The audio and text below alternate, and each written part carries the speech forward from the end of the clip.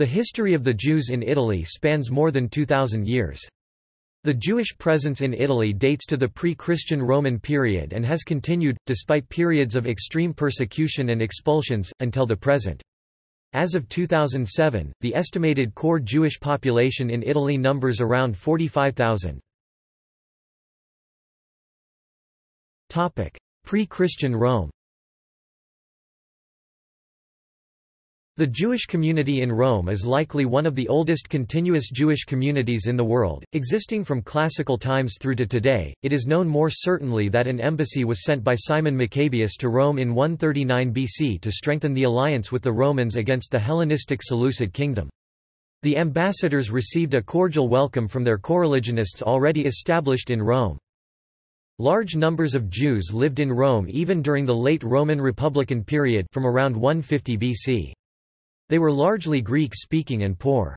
As Rome had increasing contact with and military, trade dealings with the Greek-speaking Levant, during the 2nd and 1st centuries BCE, many Greeks, as well as Jews, came to Rome as merchants or were brought there as slaves. The Romans appear to have viewed the Jews as followers of peculiar, backward religious customs, but anti-Semitism as it would come to be in the Christian and Islamic worlds did not exist. See anti-Judaism in the pre-Christian Roman Empire.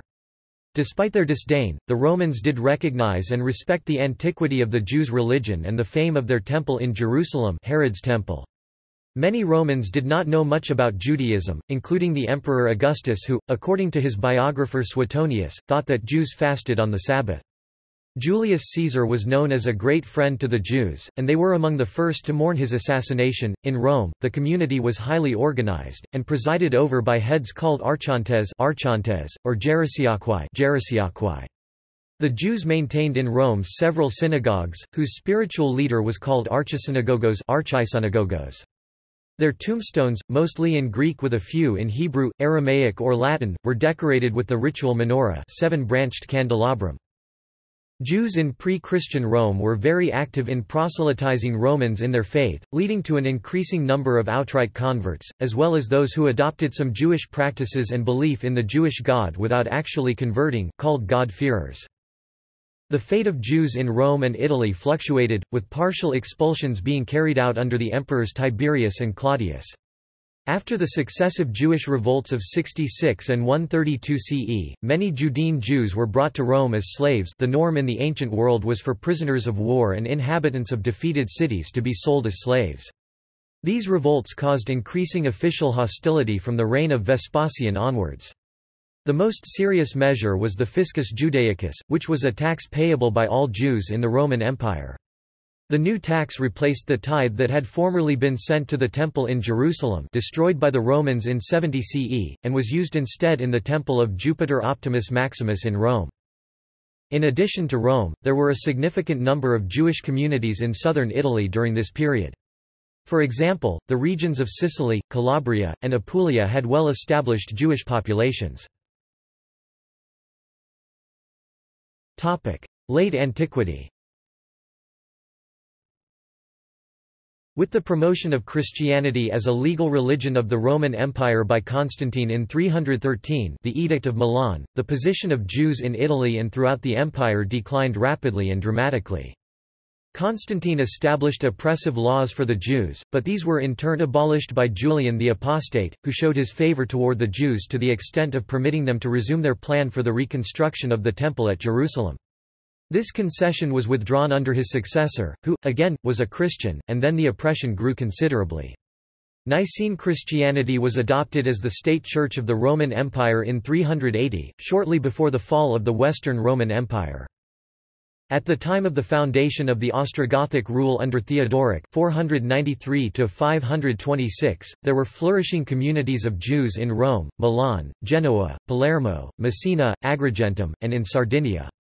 The popes of the period were not seriously opposed to the Jews, and this accounts for the ardor with which the latter took up arms for the Ostrogoths as against the forces of Justinian—particularly at Naples, where the remarkable defense of the city was maintained almost entirely by Jews. After the failure of the various attempts to make Italy a province of the Byzantine Empire, the Jews had to suffer much oppression from the Exarch of Ravenna, but it was not long until the greater part of Italy came into the possession of the Lombards 568–774, under whom they lived in peace. Indeed, the Lombards passed no exceptional laws relative to the Jews. Even after the Lombards embraced Catholicism, the condition of the Jews was always favorable, because the popes of that time not only did not persecute them, but guaranteed them more or less protection. Pope Gregory I treated them with much consideration. Under succeeding popes the condition of the Jews did not grow worse, and the same was the case in the several smaller states into which Italy was divided.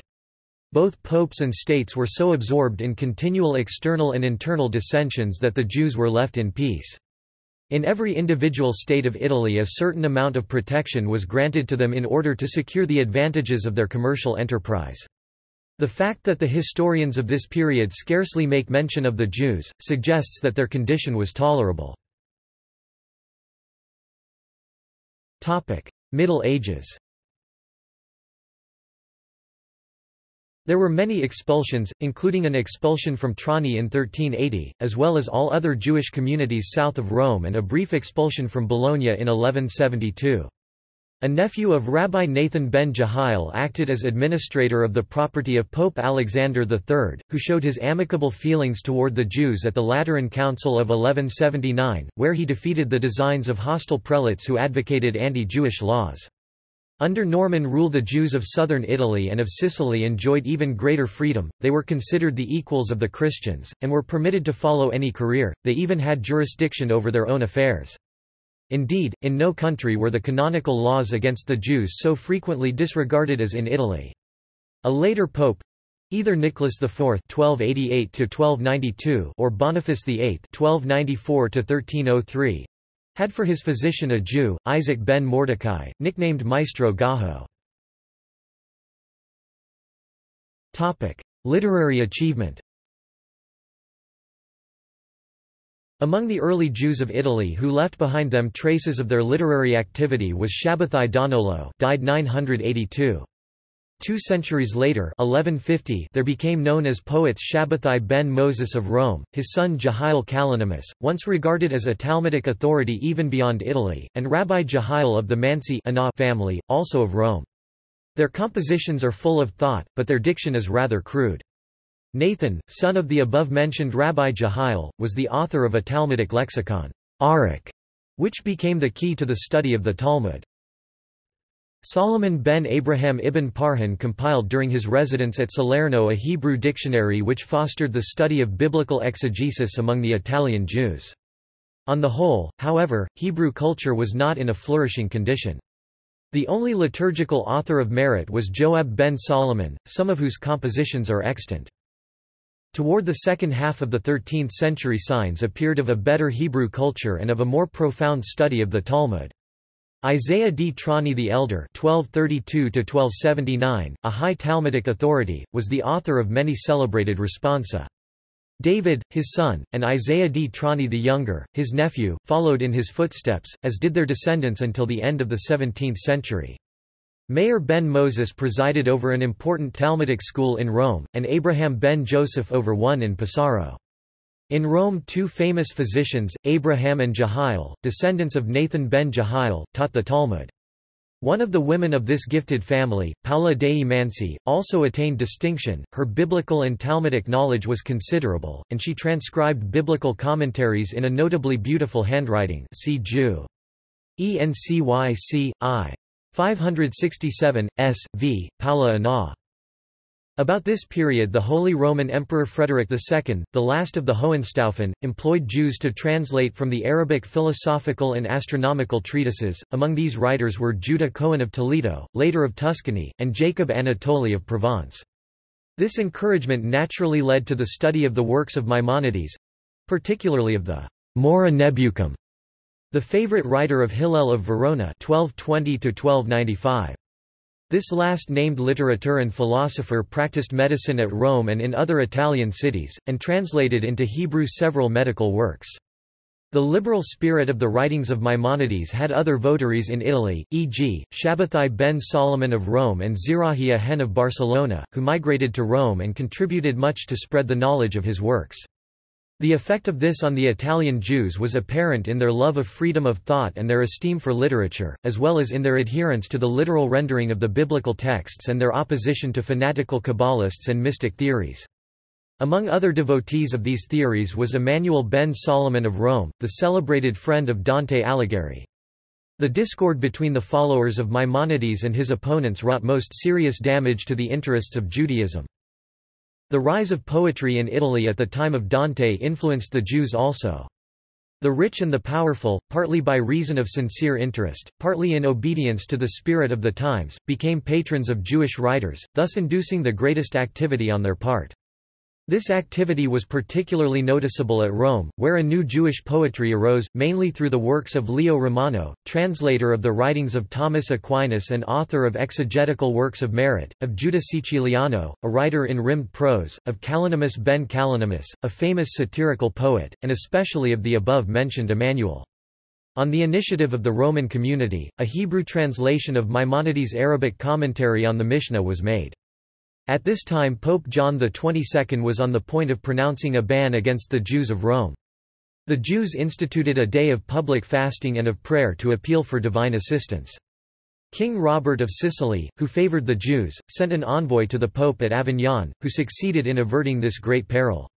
Emmanuel himself described this envoy as a person of high merit and of great culture. This period of Jewish literature in Italy is indeed one of great splendor. After Emmanuel there were no other Jewish writers of importance until Moses da Reti 1388. Worsening conditions under Innocent III. The position of Jews in Italy worsened considerably under Pope Innocent III (1198–1216). This pope threatened with excommunication those who placed or maintained Jews in public positions, and he insisted that every Jew holding office should be dismissed. The deepest insult was the order that every Jew must always wear, conspicuously displayed, a special yellow badge. In 1235 Pope Gregory IX published the first bull against the ritual murder accusation. Other popes followed his example, particularly Innocent IV in 1247, Gregory X in 1272, Clement VI in 1348, Gregory XI in 1371, Martin V in 1422, Nicholas V in 1447, Sixtus V in 1475, Paul III in 1540, and later Alexander VII, Clement XIII, and Clement XIV. Antipope Benedict XIII. The Jews suffered much from the relentless persecutions of the Avignon-based antipope Benedict XIII. They hailed his successor, Martin V, with delight. The synod convoked by the Jews at Bologna, and continued at Forli, sent a deputation with costly gifts to the new pope, praying him to abolish the oppressive laws promulgated by Benedict and to grant the Jews those privileges which had been accorded them under previous popes. The deputation succeeded in its mission, but the period of grace was short, for Martin's successor, Eugenius IV, at first favorably disposed toward the Jews, ultimately reenacted all the restrictive laws issued by Benedict. In Italy, however, his bull was generally disregarded. The great centers, such as Venice, Florence, Genoa, and Pisa, realized that their commercial interests were of more importance than the affairs of the spiritual leaders of the Church, and accordingly the Jews, many of whom were bankers and leading merchants, found their condition better than ever before. It thus became easy for Jewish bankers to obtain permission to establish banks and to engage in monetary transactions. Indeed, in one instance even the Bishop of Mantua, in the name of the Pope, accorded permission to the Jews to lend money at interest. All the banking negotiations of Tuscany were in the hands of a Jew, Jehiel of Pisa. The influential position of this successful financier was of the greatest advantage to his coreligionists at the time of the exile from Spain. The Jews were also successful as skilled medical practitioners. William of Portaleone, physician to King Ferdinand I of Naples, and to the ducal houses of Sforza and Gonzaga, was one of the ablest of that time. He was the first of the long line of illustrious physicians in his family. Early modern period. It is estimated that in 1492 Jews made up between 3% and 6% of the population of Sicily. Many Sicilian Jews first went to Calabria, which already had a Jewish community since the 4th century. In 1524 Jews were expelled from Calabria, and in 1540 from the entire Kingdom of Naples, as all these areas fell under Spanish rule and were subject to the Edict of Expulsion by the Spanish Inquisition. Throughout the 16th century, Jews gradually moved from the south of Italy to the north, with conditions worsening for Jews in Rome after 1556 and Venice in the 1580s. Many Jews from Venice and the surrounding area migrated to Poland and Lithuania at this time. Refugees from Spain. When Jews were expelled from Spain in 1492, many of them found refuge in Italy, where they were given protection by King Ferdinand I of Naples. One of the refugees, Don Isaac Abravanel, even received a position at the Neapolitan court, which he retained under the succeeding king, Alfonso II. The Spanish Jews were also well received in Ferrara by Duke Ercole d'Este and in Tuscany through the mediation of Jahiel of Pisa and his sons. But at Rome and Genoa they experienced all the vexations and torments that hunger, plague, and poverty bring with them, and they were forced to accept baptism to escape starvation. In a few cases, the refugees exceeded in number the Jews already domiciled, and thus gave the determining vote in matters of communal interest and in the direction of studies. Popes Alexander VI to Clement VII were indulgent toward Jews, having more urgent matters to occupy them. After the 1492 expulsion of Jews from Spain, some 9,000 impoverished Spanish Jews arrived at the borders of the Papal States. Alexander VI welcomed them into Rome, declaring that they were permitted to lead their life, free from interference from Christians, to continue in their own rights, to gain wealth, and to enjoy many other privileges. He similarly allowed the immigration of Jews expelled from Portugal in 1497 and from Provence in 1498. The popes and many of the most influential cardinals openly violated one of the most severe enactments of the Council of Basel, namely, that prohibiting Christians from employing Jewish physicians. They even gave the latter positions at the papal court. The Jewish communities of Naples and of Rome received the greatest number of accessions, but many Jews passed on from these cities to Ancona, Venice, Calabria, and thence to Florence and Padua. Venice, imitating the odious measures of the German cities, assigned to the Jews a special quarter ghetto. Expulsion from Naples. The ultra-Catholic party tried with all the means at its disposal to introduce the Inquisition into the Neapolitan realm, then under Spanish rule. Charles V, upon his return from his victories in Africa, was on the point of exiling the Jews from Naples when Benvenita, wife of Samuel Abravanel, caused him to defer the action. A few years later, in 1533, a similar decree was proclaimed, but upon this occasion also Samuel Abravanel and others were able through their influence to avert for several years the execution of the edict. Many Jews repaired to the Ottoman Empire, some to Ancona, and still others to Ferrara, where they were received graciously by Duke Ercole II. After the death of Pope Paul III (1534–1549), who had showed favor to the Jews, a period of strife, persecution, and despondency set in.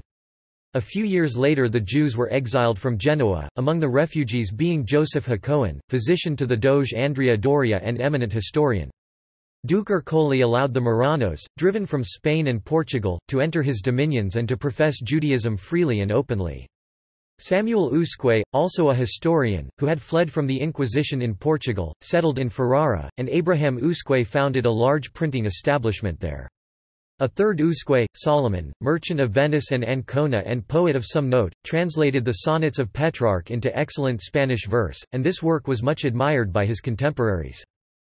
Although the return to Judaism of the Marrano Usques caused much rejoicing among the Italian Jews, this was counterbalanced by the deep grief into which they were plunged by the conversion to Christianity of two grandsons of Elijah Levita, Leone Romano and Vittorio Eliano. One became a canon of the Church, the other, a Jesuit. They heavily criticized the Talmud to Pope Julius III and the Inquisition. As a consequence, the Pope pronounced a sentence of destruction against this work, to the printing of which one of his predecessors, Leo X, had given his sanction. On the Jewish New Year Day, the 9th of September in 1553, all the copies of the Talmud in the principal cities of Italy, in the printing establishments of Venice, and even in the distant island of Candia, Crete, were burned. In 1555, Pope Marcellus II wished to exile the Jews of Rome on a ritual murder accusation. He was restrained from the execution of the scheme by Cardinal Alexander Farnese, who succeeded in bringing to light the true culprit. Paul IV. Marcellus' successor, Paul IV, confirmed all the bulls against the Jews issued up to that time and added more oppressive measures, including a variety of prohibitions designed to condemn Jews to abject misery, depriving them of the means of sustenance, and denying them the exercise of all professions. The papal bull Cum Nimis Absurdum of 1555 created the Roman ghetto and required the wearing of yellow badges. The Jews were also forced to labor at the restoration of the walls of Rome without any compensation. On one occasion the Pope had secretly given orders to one of his nephews to burn the Jewish quarter during the night. However, Alexander Farnese, hearing of the infamous proposal, succeeded in frustrating it. Many Jews abandoned Rome and Ancona and went to Ferrara and Pesaro. Here the Duke of Urbino welcomed them graciously in the hope of directing the extensive commerce of the Levant to the new port of Pesaro, which was, at that time, exclusively in the hands of the Jews of Ancona. Among the many who were forced to leave Rome was the Marano Amato Lusitano, a distinguished physician, who had often attended Pope Julius III. He had even been invited to become physician to the King of Poland, but had declined the offer in order to remain in Italy. He fled from the Inquisition to Pesaro, where he openly professed Judaism. Expulsion from Papal States. Paul IV was followed by the tolerant Pope Pius IV, who was succeeded by Pius V, who restored all the anti-Jewish bulls of his predecessors—not only in his own immediate domains, but throughout the Christian world. In Lombardy the expulsion of the Jews was threatened, and, although this extreme measure was not put into execution, they were tyrannized in countless ways. At Cremona and at Lodi their books were confiscated. In Genoa, from which the Jews were expelled at this time, an exception was made in favor of Joseph Hakohen. In his Emek Habakkuk he narrates the history of these persecutions. He had no desire to take advantage of the exception, though, and went to Casale Monferrato, where he was graciously received even by the Christians. In this same year the Pope directed his persecutions against the Jews of Bologna. Many of the wealthiest Jews were imprisoned and tortured to force false confessions from them. When Rabbi Ishmael Hanina was being racked, he declared that should the pains of torture elicit from him any words that might be construed as casting reflection on Judaism, they would be false and null. Jews were forbidden to leave the city, but many succeeded in escaping by bribing the watchmen at the gates of the ghetto and of the city. The fugitives, together with their wives and children, repaired to the neighboring city of Ferrara. Then Pius V decided to banish the Jews from all his dominions, and, despite the enormous loss which was likely to result from this measure, and the remonstrances of influential and well-meaning cardinals, the Jews in all about 1,000 families were actually expelled from all the papal states excepting Rome and Ancona. A few became Christians. The majority found refuge in other parts of Italy, e.g. Leghorn and Patigliano. Approval within the Republic of Venice. A great sensation was caused in Italy by the choice of a prominent Jew, Solomon of Udine, as Turkish ambassador to Venice, who was selected to negotiate within that republic during July 1574. There was a pending decree of expulsion of the Jews by the leaders of several kingdoms within Italy, thereby making the Venetian Senate concerned if whether there would be difficulties collaborating with Solomon of Udine. However, through the influence of the Venetian diplomats themselves, and particularly of the patrician, Marcantonio Barbaro of the noble Barbaro family, who esteemed Udine highly, Solomon was received with great honours at the Doge's palace. In virtue of this, Udine received an exalted position within the Republic of Venice and was able to render great service to his coreligionists. Through his influence Jacob Soranzo, an agent of the Venetian Republic at Constantinople, came to Venice.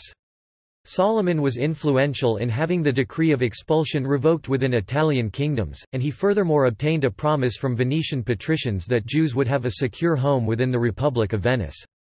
Udine was eventually honored for his services and returned to Constantinople, leaving his son Nathan in Venice to be educated. Nathan was one of the first Jewish students to have studied at the University of Padua, under the inclusive admission policy established by Marcantonio Barbaro. The success of Udine inspired many Jews in the Ottoman Empire, particularly in Constantinople, where they had attained great prosperity. Persecutions and confiscations. The position of the Jews of Italy at this time was pitiable. Pope Paul IV and Pius V reduced them to the utmost humiliation and had materially diminished their numbers.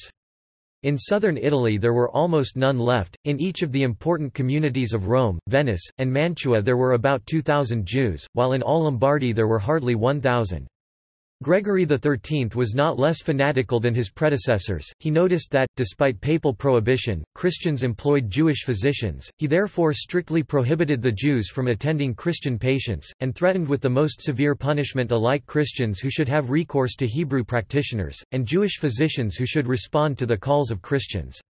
Furthermore, the slightest assistance given to the Marranos of Portugal and Spain, in violation of the canonical laws, was sufficient to deliver the guilty one into the power of the Inquisition, which did not hesitate to condemn the accused to death. Gregory also induced the Inquisition to consign to the flames a large number of copies of the Talmud and of other Hebrew books. Special sermons, designed to convert the Jews, were instituted, and at these at least one-third of the Jewish community, men, women, and youths above the age of 12, was forced to be present. The sermons were usually delivered by baptized Jews who had become friars or priests, and not infrequently the Jews, without any chance of protest, were forced to listen to such sermons in their own synagogues. These cruelties forced many Jews to leave Rome, and thus their number was still further diminished. Varied fortunes. Under the following pope, Sixtus V (1585–1590), the condition of the Jews was somewhat improved. He repealed many of the regulations established by his predecessors, permitted Jews to reside in all parts of his realm, and gave Jewish physicians freedom to practice their profession.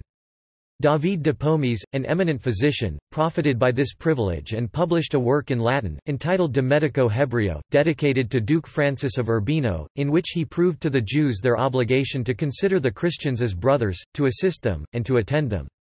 The Jews of Mantua, Milan, and Ferrara, taking advantage of the favorable disposition of the Pope, sent to him an ambassador, Bezaleel Massarano, with a present of 2,000 scudi, to obtain from him permission to reprint the Talmud and other Jewish books, promising at the same time to expurgate all passages considered offensive to Christianity.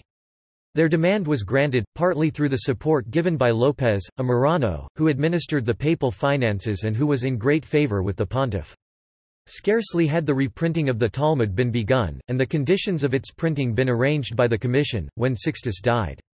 His successor, Gregory XIV, was as well disposed to the Jews as Sixtus had been, but during his short pontificate he was almost always ill. Clement VIII (1592–1605), who succeeded him, renewed the anti-Jewish bulls of Paul IV and Pius V, and exiled the Jews from all his territories with the exception of Rome, Ancona, and Avignon, but, in order not to lose the commerce with the East, he gave certain privileges to the Turkish Jews. The exiles repaired to Tuscany, where they were favorably received by Duke Ferdinand dei Medici, who assigned to them the city of Pisa for residence, and by Duke Vincenzo Gonzaga, at whose court Joseph da Fano, a Jew, was a favorite. They were again permitted to read the Talmud and other Hebrew books, provided that they were printed according to the rules of censorship approved by Sixtus V. From Italy, where these expurgated books were printed by thousands, they were sent to the Jews of other various countries. Giuseppe Cianti d. 1670, a leading Hebrew expert of his day and professor of theology and philosophy at the College of St. Thomas in Rome, was appointed in 1640 by Pope Urban VIII to the mission of preaching to the Jews of Rome, Predicator degli Ebrei, in order to promote their conversion. In the mid-1650s Ciantes wrote a monumental bilingual edition of the first three parts of Thomas Aquinas' Summa contra Gentiles, which includes the original Latin text and a Hebrew translation prepared by Ciantes, assisted by Jewish apostates, the Summa Divi Tame Aquinatis Ordinis Predicatorum contra Gentiles quam Hebreis Eloquitur. Until the present this remains the only significant translation of a major Latin scholastic work in modern Hebrew. In the ducal dominions. It was strange that under Philip II, the Jews exiled from all parts of Spain were tolerated in the Duchy of Milan, then under Spanish rule. Such an inconsistency of policy was designed to work ill for the interests of the Jews.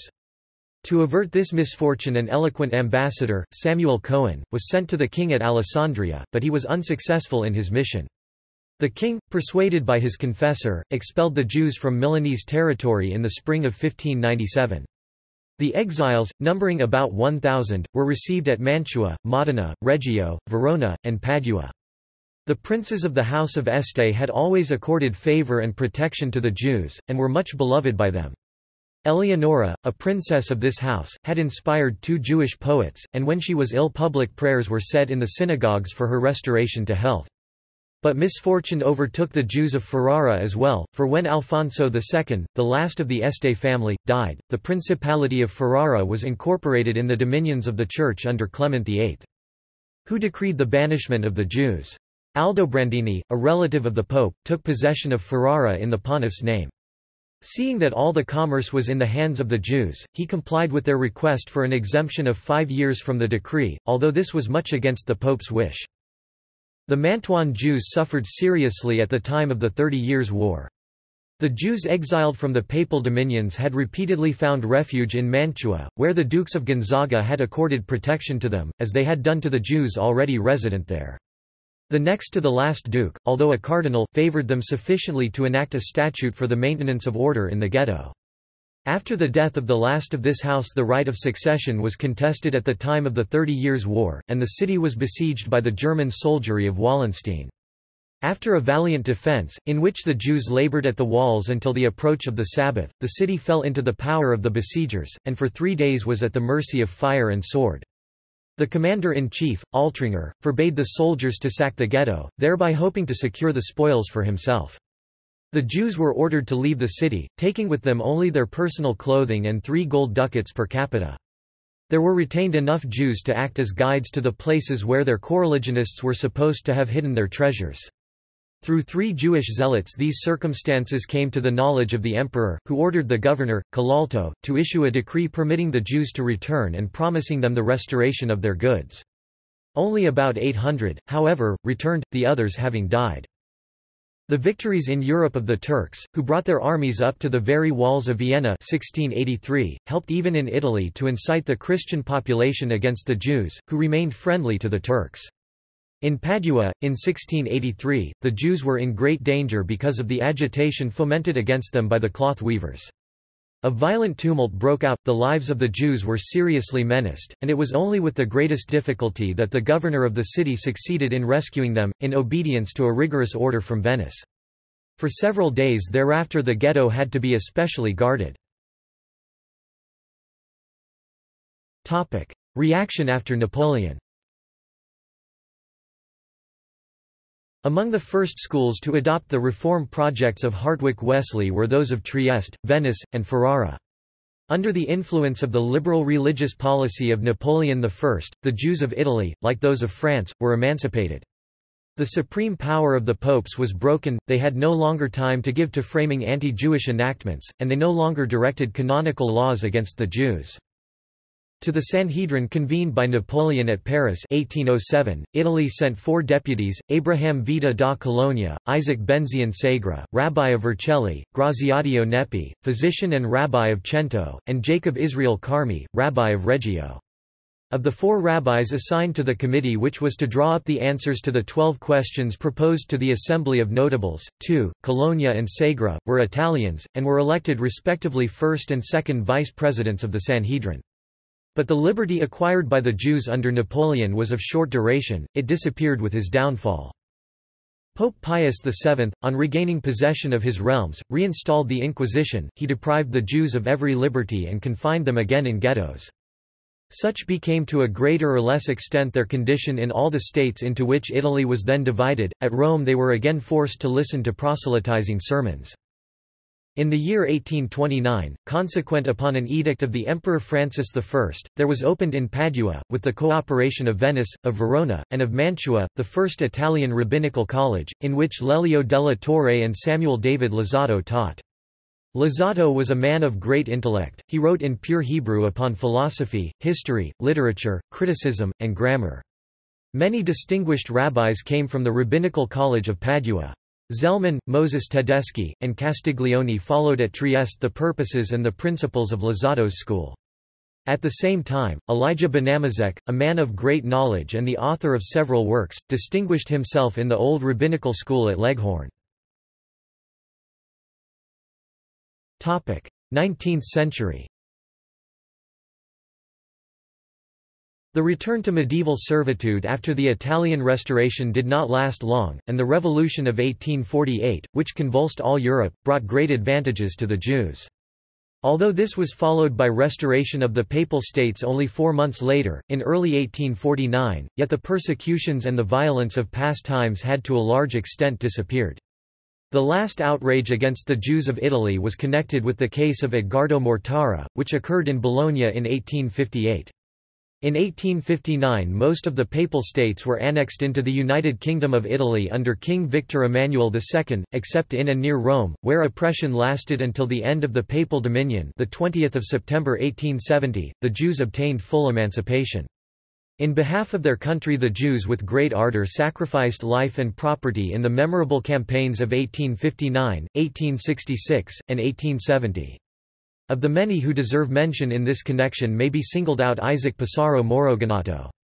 He was Minister of Finance to the self-proclaimed Venetian Republic of San Marco, whose president, Daniele Manin, came from a Jewish family that had converted to Christianity in 1759 during the War of 1848 against Austria, and his grateful country erected to him a memorial in bronze. Also erected in the Palace of the Doges there was a marble bust of Samuel Romanin, a celebrated Jewish historian of Venice. Florence, too, has commemorated a modern Jewish poet, Solomon Fiorentino, by placing a marble tablet upon the house in which he was born. The secretary and faithful friend of Count Cavour was the Piedmontese Isaac Artom, while Lolper, later rabbi of Turin, and also the friend and counselor of Mazzini, was one of the most courageous advocates of Italian independence. The names of the Jewish soldiers who died in the cause of Italian liberty were placed along with those of their Christian fellow soldiers on the monuments erected in their honor. 20th century. Early 20th century. Italian Prime Minister Luigi Luzzati, who took office in 1910, was one of the world's first Jewish heads of government not converted to Christianity. Another Jew, Ernesto Nathan, served as mayor of Rome from 1907 to 1913. By 1902, out of 350 senators, there were 6 Jews. By 1920, there were 19 Jewish senators. Pope John Paul II gave access to some formerly secret Vatican archives to scholars, one of whom, David Kurtzer, used information thus obtained in his book The Popes Against the Jews.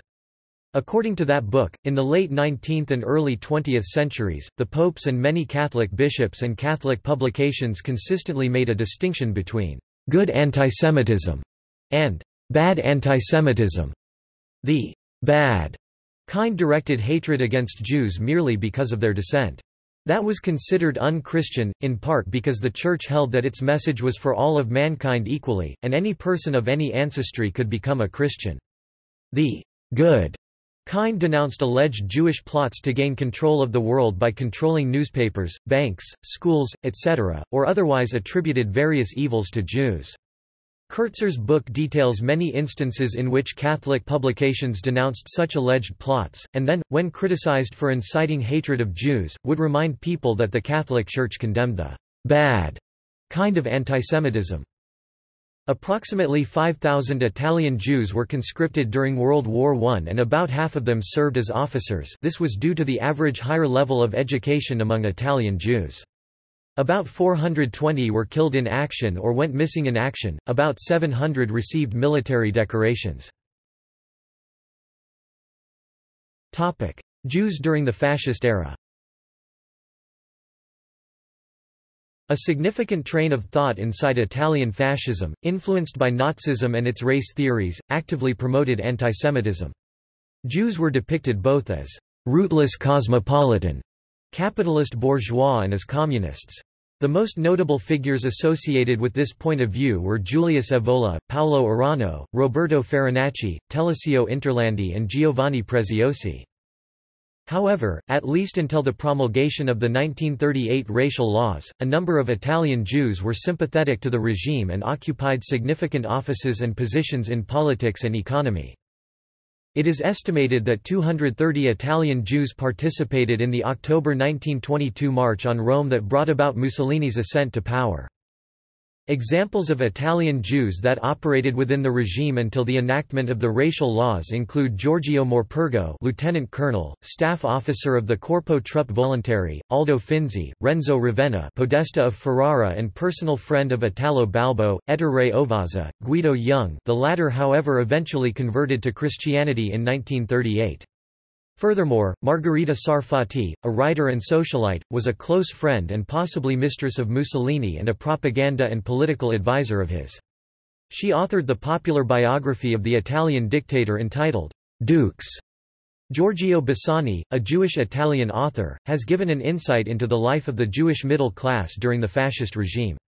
Michel Sarfatti has written a thorough compendium of the situation of the Italian Jewish community under the fascist regime in his book, The Jews in Mussolini's Italy, From Equality to Persecution. On the other hand, it should be noted that a significant number of Italian Jews were also active in anti-fascist organizations and some joined the Resistenza, among them the most significant were the brothers Carlo and Nello Rosselli, Franco Momigliano, Leone Ginsberg and the brothers Ennio and Emanuele Artam. The fascist regime also helped, at the request of Vladimir Jabotinsky, the establishment in 1934 of a Navy officer training camp in Civitavecchia for mandatory Palestine Jews, laying the foundations of the Israeli Navy. By helping the Zionist cause, Mussolini hoped to gain influence in the Middle East at the expense of the British Empire. The Italian colonial authorities in Ethiopia after the conquest of this African state came into contact with the Beta Israel community and greatly favored them, enacting special laws to protect them from offenses and violences routinely committed against them by Christian and Muslim Ethiopians. The regime also encouraged cultural exchanges between the Italian Jewish community and the Ethiopian Jews. Incidentally, the first scholar to describe using a modern, scientific approach this ethnic group had been Filoceno Luzzatto, an Itaki Jew. Starting in 1843, he collected and selected data about the Falasha. On 28 July 1938, Pope Pius XI made a speech at Propaganda Fide College, expressing the view that mankind is a single, large, universal human race, with no room for special races, and the Alliance Israelite Universelle thanked him for that speech. In September of that year, in a speech to Belgian pilgrims, Pius XI proclaimed, "Mark well that in the Catholic Mass, Abraham is our patriarch and forefather. Antisemitism is incompatible with the lofty thought which that fact expresses. It is a movement with which we Christians can have nothing to do. No, no, I say to you, it is impossible for a Christian to take part in antisemitism. It is inadmissible. Through Christ and in Christ we are the spiritual progeny of Abraham. Spiritually we are all Semites." 8. While some Roman Catholic prelates tried to find compromises with fascism, several others spoke out against racism. The Archbishop of Milan, Cardinal Schuster, who had supported Amici Israel, condemned racism as heresy and an international danger, not lesser than Bolshevism, in his 13 November 1938 homily at Milan Cathedral. After Italy entered the war in 1940, Jewish refugees living in Italy were interned in concentration camps such as the Campana concentration camp and the concentration camp at Faramonte di Targia. In 1942, the Italian military commander in Croatia refused to hand over Jews in his zone to the Nazis. In January 1943, the Italians refused to cooperate with the Nazis in rounding up the Jews living in the occupied zone of France under their control, and in March prevented the Nazis from deporting Jews in their zone. German Foreign Minister Joachim von Ribbentrop complained to Benito Mussolini that Italian military circles lack a proper understanding of the Jewish question. The deportations of Italian Jews to Nazi death camps began after September 1943, when Italy capitulated to the Allies and, in response, the German troops invaded Italy from the north. However, by the time they got to the Campana concentration camp, all the inmates had already fled to the mountains with the help of the local inhabitants. Rev. Aldo Brunacci of Assisi, under the direction of his bishop, Giuseppe Niccolini, saved all the Jews who sought refuge in Assisi. This effort became the basis for the novel The Assisi Underground. In October 1943, Nazis raided the Jewish ghetto in Rome. In November 1943, the Jews of Genoa and Florence were deported to Auschwitz. Jews of Friuli were deported to Auschwitz via Risira di San Saba concentration camp. It is estimated that 7,682 Italian Jews became victims of the Holocaust. The attitude of the Italian fascists towards Italian Jews drastically changed in November 1943, after the fascist authorities declared them to be of enemy nationality during the Congress of Verona and begun to actively participate in the prosecution and arrest of Jews. However, this prosecution by Italian authorities did not extend to people descended from mixed marriages. Initially, after the Italian surrender, the Italian police had only assisted in the roundup of Jews when requested to do so by the German authorities. With the Manifest of Verona, in which Jews were declared to be foreigners and, in times of war, enemies, this changed. Police Order No. 5 on 30 November 1943, issued by the Minister of the Interior of the RSI Guido Baffarini Guidi, ordered the Italian police to arrest Jews and confiscate their property. After September 1943, when the northern half effectively came under German occupation, SS Obergruppenführer Karl Wolff was appointed as the highest SS and police leader in Italy, tasked with overseeing the final solution, the genocide of the Jews. Wolff assembled a group of SS personnel under him that had a vast experience in the extermination of Jews in Eastern Europe. Odilo Globocnik, appointed as police leader for the coastal area, was responsible for the murder of hundreds of thousands of Jews and Gypsies in Lublin, Poland, before being sent to Italy. Karl Brunner was appointed as SS and police leader in Bolzano, South Tyrol, Willy Tensfeld in Monza for Upper and Western Italy, and Karl-Heinz Berger was placed in charge of anti-partisan operations. The Security Police and the Sicherheitsdienst (SD) came under the command of Wilhelm Harster, based in Verona, who had previously held the same position in the Netherlands. Theodor Dannecker, previously active in the deportation of Greek Jews in the part of Greece occupied by Bulgaria, was made chief of the Judenreferat of the SD and was tasked with the deportation of the Italian Jews. Not seen as efficient enough, he was replaced by Friedrich Bohammer, who was, like Dannecker, closely associated with Adolf Eichmann. Dannecker committed suicide after being captured in December 1945, while Bohammer assumed a false name after the war. He was discovered and sentenced to life in jail in West Germany in 1972 but died before ever serving any time. General Kurt Maltzer, the German commander in Rome, died in 1952. The Austrian Ludwig Koch was the head of the Gestapo and the fascist Italian police in Rome and received 3 years imprisonment after the war. Jews after the war. It is estimated that about 10,000 Italian Jews were deported to concentration and death camps, of whom 7,700 perished in the Holocaust, out of a pre-war Jewish population that amounted to 58,500, 46,500 by Jewish religion and 12,000 converted or non-Jewish sons of mixed marriages. The surviving community was able to maintain its distinctiveness throughout the following decades and continued to have a significant role in the fields of politics, literature, science and industry. Writers such as Giorgio Bassani, Natalia Ginzburg and Primo Levi were among the leading figures of the Italian culture in the post-war years. A significant event that marked the Italian Jewish community was the conversion to Catholicism of the chief rabbi of Rome, Israel Zoli, in 1945. The size of the Italian Jewish community has faced a slight but continuous drop throughout the post-war decades, partly because of emigration to Israel or the United States and partly because of low birth rates, assimilation and intermarriage, especially in the small congregations of the North. A significant increase occurred during the 1970s due to the arrival of Iranian Jews following the ousting of the Shah and North African Jews mainly coming from Libya in the aftermath of Gaddafi's seizure of power. 21st century.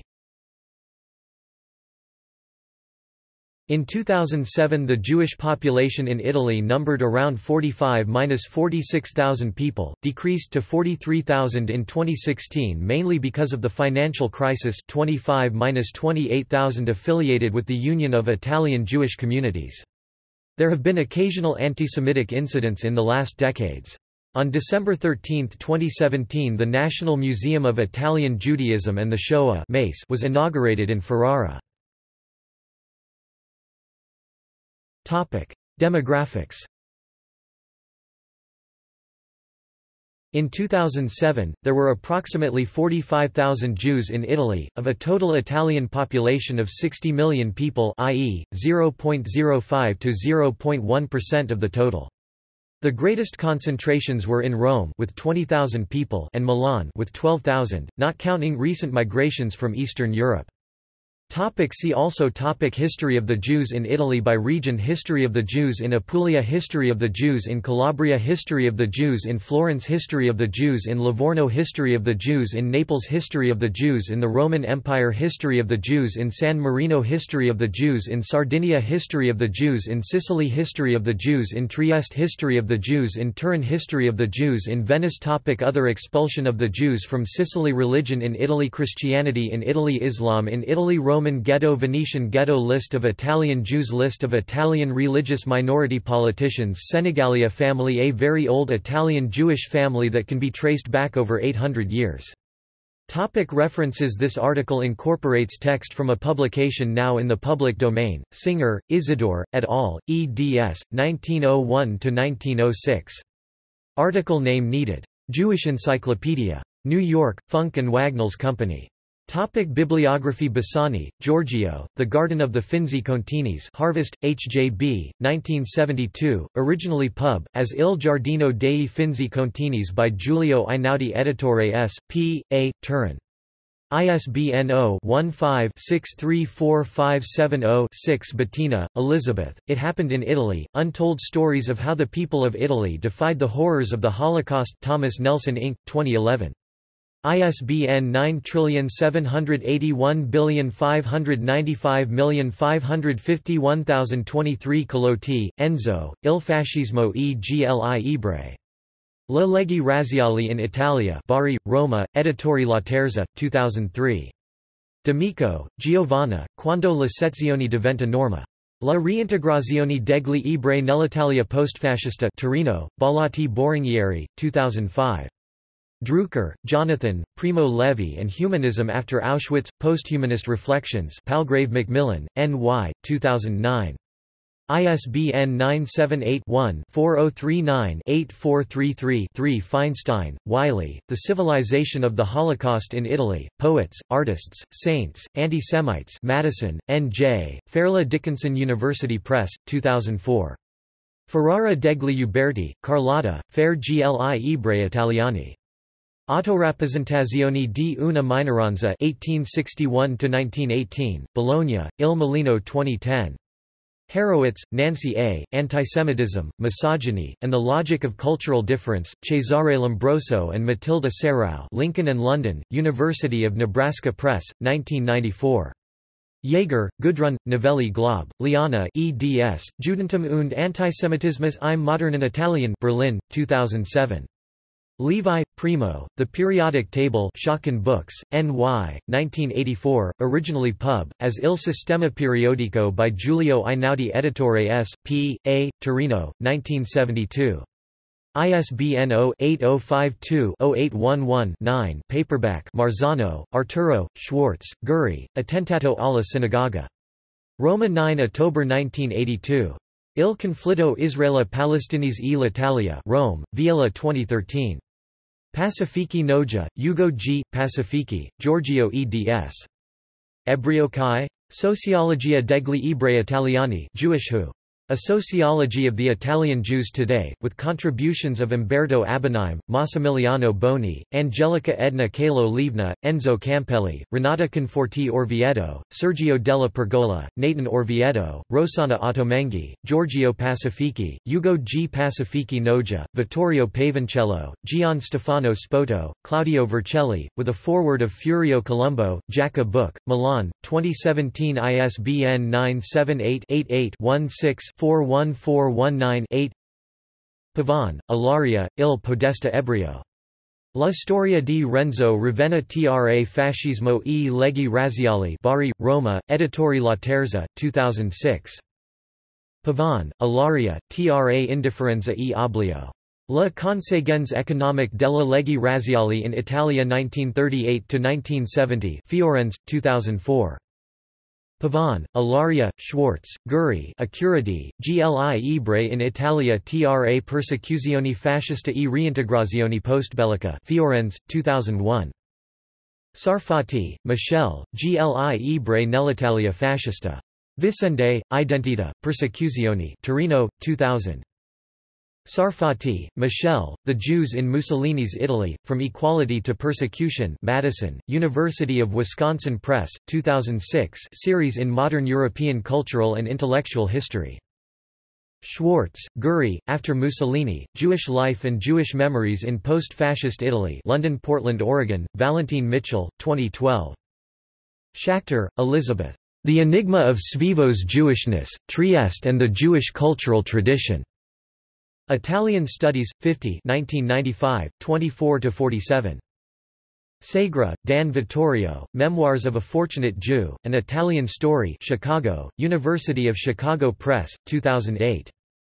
Zimmerman, Joshua D. ed., The Jews of Italy Under Fascist and Nazi Rule 1922–1945 Cambridge, Cup, 2005.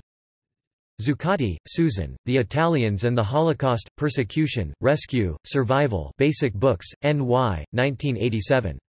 ISBN 0465-03622-8. External links. Fascist Italy and the Jews, Myth vs. Reality, an online lecture by Dr. Iael Nidham Orvieto of Yad Vashem. Listing of all Jewish synagogues, schools, restaurants, etc. In Italy, Italy's Jews survive, even thrive, despite problems with high intermarriage rate. 19 November 1999. Italy and the Jews, Timeline Jewish Virtual Library. Chabad Lubavitch Centers in Italy.